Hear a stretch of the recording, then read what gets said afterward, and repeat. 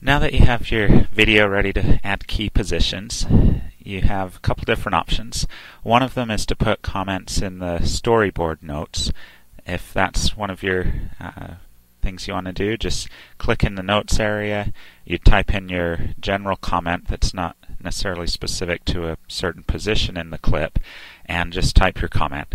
Your comments in general should start with an observation that maybe takes just a sentence or two to mention, and then follow that with a 2 or 3, maybe 4 sentence description of the implications of what you'd observed.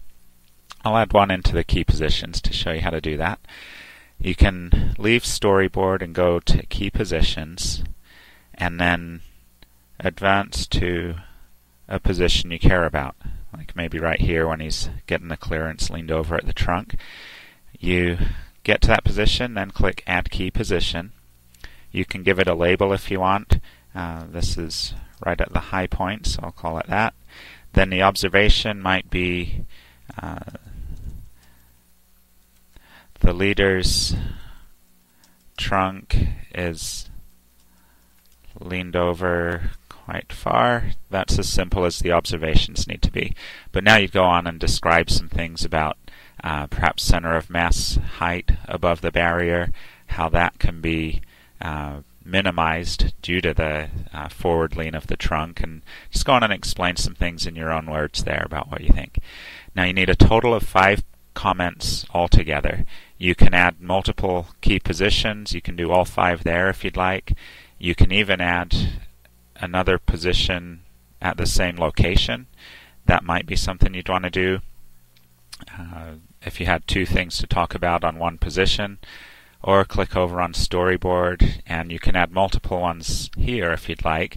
If you do that though, start with 1, put in your observation and discussion, and then do number 2, just so it's easier for me to follow, to make sure I can see you've clearly got 5 distinct comments. Now there'll be one little issue for you to think about. Notice how my key position comment did not get remembered.